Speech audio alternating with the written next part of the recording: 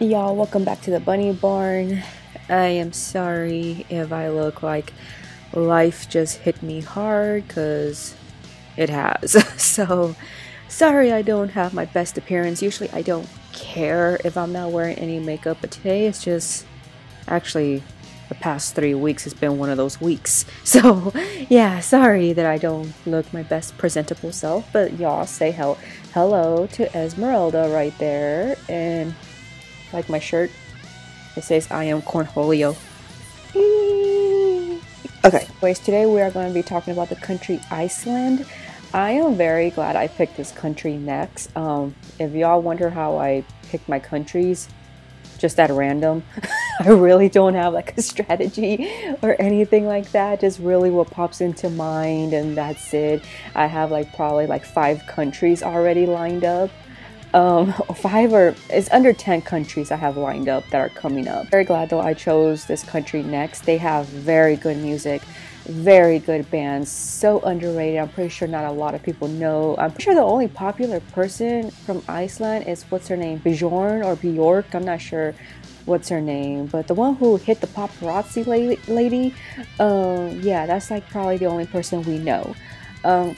I will say this though, one of the bands I was trying to look up was very difficult to find. I could not find anything, but I think a website, and that's it. So I will leave a bunch of links to everything below, whether it be YouTube channels or, you know, websites or Facebook. So I will leave plenty of links below, and if y'all could find some stuff and send me links or anything like that, that would be great, because a lot of these bands were really good. And there are plenty of bands from Iceland, but a lot of them have like either just EPs or demos, or they also have like maybe one full-length album.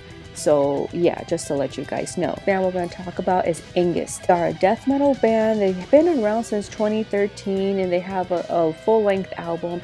They're very, very good. I will leave their, I found it mostly through YouTube. I couldn't find anything through Spotify. Usually I prefer finding stuff through Spotify, so I could just, you know, direct them to their profile so you can listen to them better than compared to YouTube. But they do have like an active YouTube account that they use, so I will leave that below. It is of 2 girls and 2 guys, and I'm pretty sure the girl is the main lead singer. Full-length demo is called Circle of Suffering, and it's so good. I quite enjoyed it. Usually when it comes to death metal, you guys, I'm very, very picky, because I kind of just like a couple of bands and that's it. Actually, like just, you know, Cannibal Corpse and Arch Enemy, and that's about it. You know, I'm really not into like death or black metal, but I really want to get into more, and I'm glad this country kind of like, you know, is making my mind explode with just music. And this is definitely a country to look for if you want black metal or death metal. Next, Ham, like capital H-A-M. I'm not gonna lie, I wasn't that into them. I'm not even gonna talk about them. It was just kind of, the vocalist was a little, his voice was just weird to me. But I will leave the information below, but I just was not into. I think this was like the only band I was not really into. And here is the band Ham, the one I was not very, very big on. They seem to have a lot of gaps when they release an album. There's a total of 5. And they've been around since 1993, I believe. Yeah, 1988. Okay. Definitely not a group that I really cared about. And here are where they listen to the most. Obviously Iceland. Okay, it's almost all Iceland except for Norway, Oslo. Alrighty. Whoa, I forgot to mention one band. I almost forgot. The band is called Zhrine, Z-H-R-I-N-E. So I forgot to mention them. I am so sorry, but they are like basically classic death metal for you guys. They're really, really good. I'm actually, well, I'm not listening to them right now because then you'll be hearing it through my headphones. But let me look real quick and see their destination. I mean, not their destination, but you know, the about section about them and how many people listen to them. They have over 6,000 listeners, monthly listeners on Spotify, and they are big in Helsinki, Finland, Stockholm, Sweden, Oslo, Norway, Mexico City, and Reykjavik, Iceland.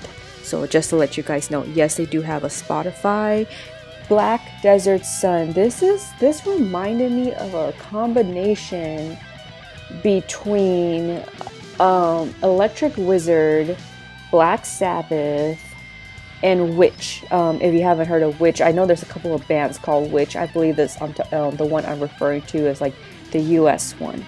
But it was so psychedelic. The lead singer is a female. She kind of has like that Janis Joplin meets the lead singer to Jefferson's Airplane. I forgot what was her name, but that's what it reminds me of. It's supposed to be psychedelic doom and stoner metal. So, and it is, I do like psychedelic stuff. So this was very, very well done. I have only one full-length album out, and it's really good. Definitely check them out on Spotify. Black Desert Sun, more popular in Iceland, Los Angeles, United States, Brno, Czech Republic, Dartmouth, Canada, and Cologne, Germany is where they are listened to the most people. And their album, I believe, was one full length. Yes, one full length album. And it's just called Black Desert Sun. That's it. And it came out in 2016. The Vintage Caravan. Now, supposedly they've actually been doing pretty good. This is definitely a mixture of, like, you know, classic rock, like the Yardbirds meets metal. Like, I'm not joking you. It's not really that psychedelic though, like the Black Desert Sun. But it's very, very classic, very kind of like, you know, hippie-ish and stuff like that, I guess you could say, but with metal in it. It's really, really good. I enjoyed them. They have 2 full-length albums. The Vintage Caravan, 2 full-length albums, really, really great, and I enjoy listening to them very much.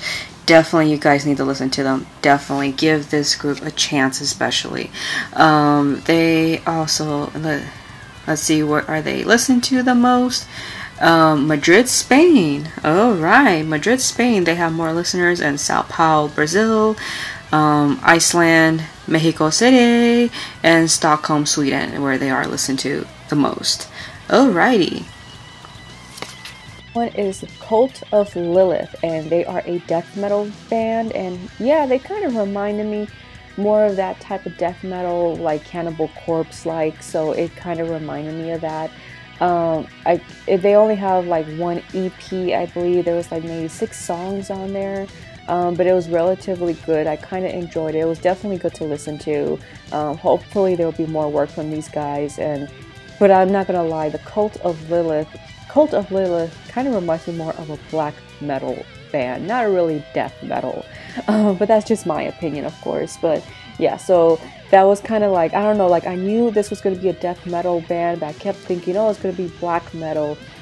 So when I heard like all of a sudden like that screaming from Cannibal Corpse, or you know, that deep kind of like pig-like screaming almost, I was like, oh wait, never mind, this is not black metal. But you know, even though I have read that it said it was going to be death metal. Cult of Lilith, here we go. Only a few songs. They only have like 5 songs, and that's it. It's an EP, but still, if you like that death metal, especially like Cannibal Corpse, you should listen to them. They are very popular in Iceland, obviously, and Merced, United States. Where the hell is this place? Merced, United States. Merced, United. Where the fuck? What kind of city is that? I don't know. But anyways, Germany, Stuttgart, Germany, Akron, United States, and Leeds, United Kingdom. So there we go, a closer look in case you guys couldn't see that. So anyways, that is where they are listened to most. Next band I could not find. I just found them while I was reading about them, but I wasn't able really to find them. They are called Norn, and the album's called Born Vlitime Pern. Why do I even bother reading? I'll just leave it right here so you guys could know. But if I could find the website again or wherever I found them, I will leave the link down below and everything. Hopefully you guys could find their music. And I just thought it was interesting because they are supposed to be black metal / crust. What kind of subgenre is crust metal or crust? When I think of crust, I think of the crust of the bread. You know, like that brown part nobody ever wants to eat. That's what I think of when it comes to crust. That's why I wanted to check them out so badly, and I was like, I bet I couldn't find anything. Next band is Zakaz. It is black metal. This one was like really my type of black metal, like that mellow type of black metal, but then the darkness is there. It's definitely my type of black metal. Really enjoyed it. They have one full-length album. I will leave the link down below. I wasn't able to find them through Spotify. I was only able to find it through YouTube. Next one is Merc. They are black metal. They were alright. I kind of, they weren't bad or anything. I could go either way. I could listen to them or I could not listen to them, but they're pretty okay. But they only had one full-length album, and I think that was in 2004. They're still together for what I read, and they're still active. Okay, ladies and gentlemen, so here's the band Merc, as you can see about them. Okay, so obviously they are not that much of a popular band, only in Iceland and a place called Tumba, Sweden, they are listened to the most, so yeah. And like I said, I believe they only have one full-length album, Icons of the Dark, and it was in 2004. And the last one I just had to mention, I mean, I know it's a movie, but I had to mention this, and it is called Metalhead. That's, well, at least in the English translation, it's called Metalhead, and I think in Icelandic, oh gosh, should I even try pronouncing anything in Icelandic? I'll just butcher it. It was like Malmaus or something like that. I'll leave the title below, and I'll put pictures, of course. I had to add this in there just because, the girl who was Hera, she was a metalhead, and she started a band, and she was writing music, and I think it was in Icelandic. I know the whole movie was in Icelandic, but I'm not sure if her music was.